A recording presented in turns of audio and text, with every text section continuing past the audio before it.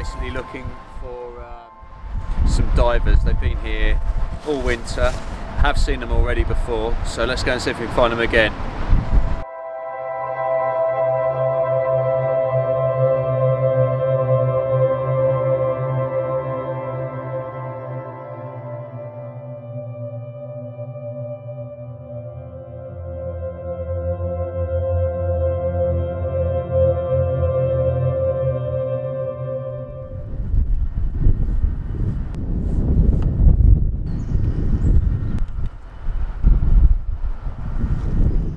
So we're at Barragoni now. It's quite a large reservoir, but it's not so massive that you can't cover it quite easily, especially from like near the steps here. So I'm going to step here and do my first scan. What I'm sort of looking for is basically what we've got out here and what numbers. So at the moment I can say that there's very little out here. Water's not so choppy that it's, you know, there's big troughs in it, unlike the sea, which can be very difficult. There's a few cormorant and there's a few sort of grebes and coots, but nothing too crazy. So picking up the divers should be relatively simple, but we'll see. You're unlikely to get it on your first pass, because if they're feeding they can go under for quite a long time, so you've got to keep sort of re-scanning, and I find using binoculars is the best thing to do. Keep scanning until you see something that you think might be it, then put the scope onto it and try and get a better view. But normally once you've locked it down with the binoculars, you'll be able to find it again relatively easily, unless they're doing very big long trips under the water feeding. So yeah, I'll just keep looking and we'll see how we go. Great Northern diver. Fantastic, not too far off from the bank at the top there, that's good.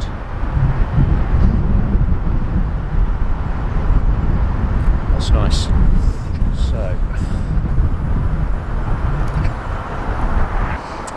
okay, so we're just going to move around a bit. We found the Great Northern diver, as you've seen, and now we want to try and see if we can find the black-throated. But let's get a bit of a closer look at the Great Northern diver if we can, because it deserves a bit of a good look, I think.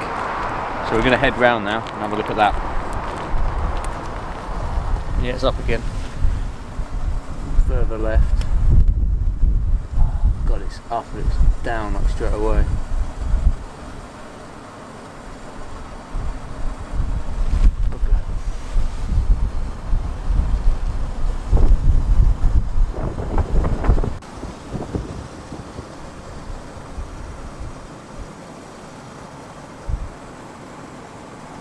Yay, black-throated.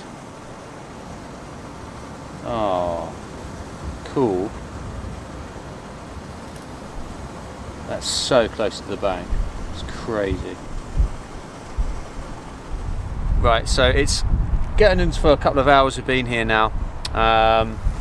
All I can really say is we've seen both divers, both black-throated and Great Northern diver.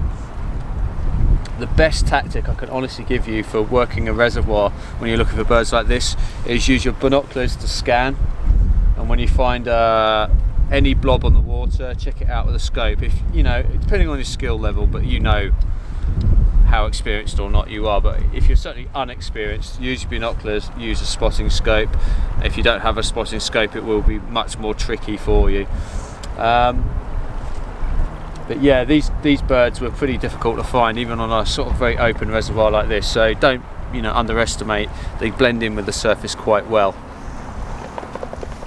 The only thing I will say is, if you are,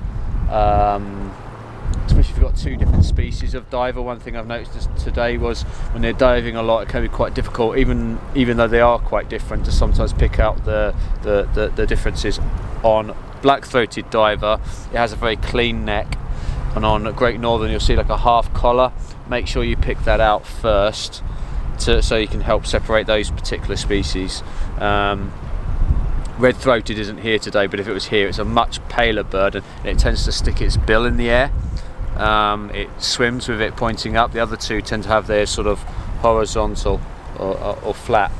So yeah, go out, check out reservoirs, check out the sea. You might find yourself some divers. Winter time is the best time to do it as well. As soon as you start getting into spring and summer, they'll go up north for breeding, and unless you live in Scotland, you're probably not going to see them in breeding plumage.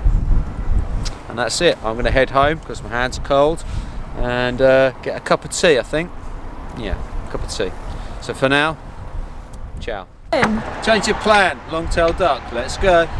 Okay, so we're coming to look for the long-tailed duck on the other part of the reservoir. The first thing I'll do is just scan with my eyes, very much the same with the divers. Have a look with the, well, amazing, it's there.